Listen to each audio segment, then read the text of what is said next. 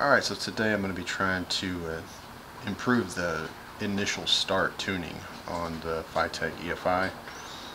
You may notice from my comments that once it starts and it's running, it's running amazing. So much better than when it was on a carburetor.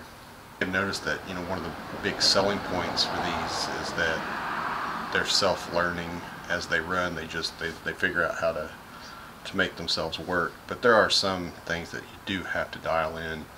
One thing I'm having trouble with is the initial start. Like when I come out and it's been sitting for a few days, and that very first time I start it, it tries to crank and it tries to start, and it's like it just kind of falls on itself, and usually takes about 3 times and then it'll start up and go. So I'm going to see if I can get that dialed in and get the initial start settings dialed in like they should be.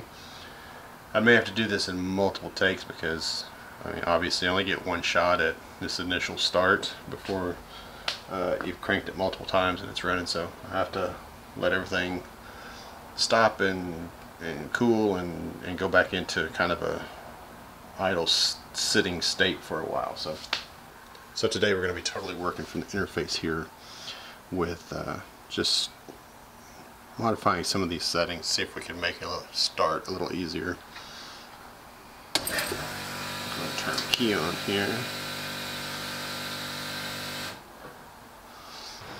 Alright, so I'm going to go into the crank and warm up. And so what my research, other people have set these systems up, this prime fuel, this is the shot of fuel it gets when you turn the key on, is set very high. And most people find they need to turn this down. Now, it isn't going to do me any good now because I just turned the key on and it just did it at the setting that it's at. So probably what I'll do is I'm going to turn this back some, and then I'll have to come back a little bit later and turn the key on with its new setting, and we'll see. So I'm just going to take this back to, we'll say, 190. So you see you've got this prime fuel multi. So this is the priming that it does when you turn the key on.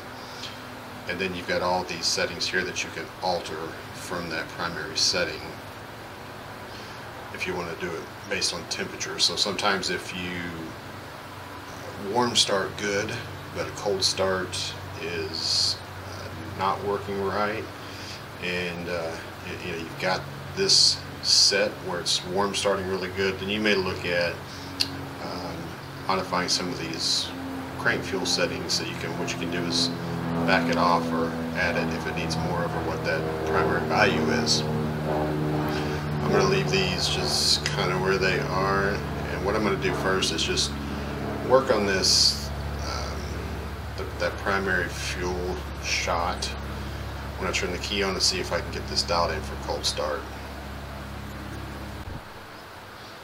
Alright, let's give it a crank with these settings where they're at and see what we got.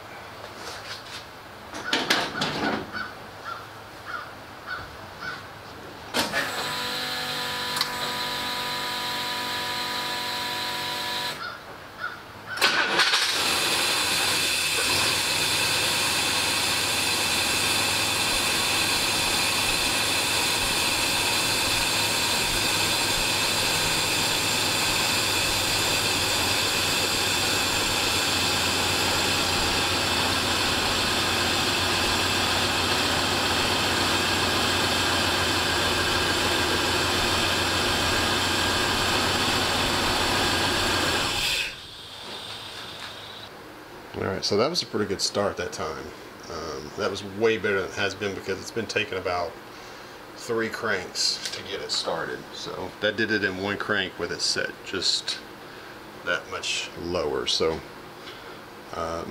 I'll give it a few more tries like that. I'll wait till tomorrow, come out and do it again, make sure I kind of consistently get that result, and I'll just kind of maybe just small fine tuning from there. It wasn't an absolute perfect start, but it was much better than it has been. So alright, so we've had a little bit of time pass, and I'm gonna go ahead and do cold start again. As cold as it can be in Texas in September anyway.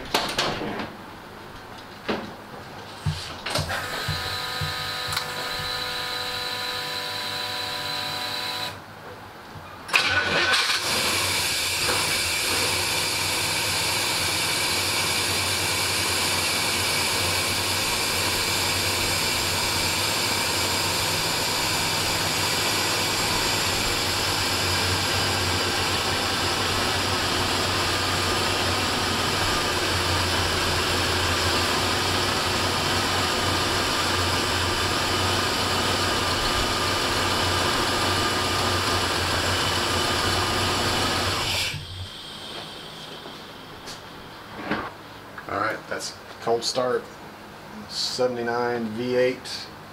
Used to be a carburetor. It's a huge improvement, in my opinion, over what the carburetor used to be. It would be multiple cranks, cloud of smoke. So, huge improvement. You know, to recap, just kind of what I did today, I really thought this would take multiple tunings, and it still could be a little bit better. I may mess with it just a little bit more, but at least it's starting on one try now. It's not starting and acting like it's going to start and then it just killing itself. It used to do that about 3 times and then it would run, and it was a lot rougher than this. So this is one bump of the key, it starts, has a little bit of a stumble, but then it picks up and goes. And so that's, like I said, that's a huge improvement with just changing. So all we did was we just changed, oh, I don't have the key on, but I'll just do this. So all we did was we changed this prime fuel, which is the initial squirt of fuel it gets when you turn the key on. So, and what we did was we backed that down to 190 was what was kind of where we set it. So I may try with maybe going down like maybe another 5 or something, see if it makes a difference. But like I said, as you can see, that was one start. I mentioned before, you know, if you need to adjust how much prime fuel you get when you turn the key on at different temperatures, and you have that ability too here. So you got crank fuel, and then after start, warm up fuel. All this stuff can be modified off this, you know, just what you set the primary prime squirt at. So right now, when it's all just been kind of idle tuning to this point, I still have to do a little bit of suspension work with the tie rod ends, and the drag link is kind of sketchy at this point. It works for moving it around in the garage, but it's not safe to take it on the road. So so all this has had is just basically idle learning. So